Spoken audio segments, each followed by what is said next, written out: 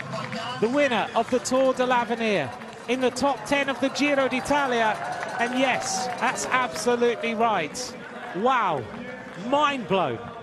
Well, I don't think anybody expected that result, Tobias Foss included. You look at him there, he cannot believe what he has just achieved.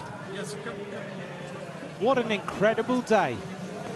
But the story, Simon, from the top of that climb is the story to tell, because he went through that intermediate split 11.5 seconds down on Stefan Küng, and Stefan Küng looked like he was absolutely on the limit through every single corner.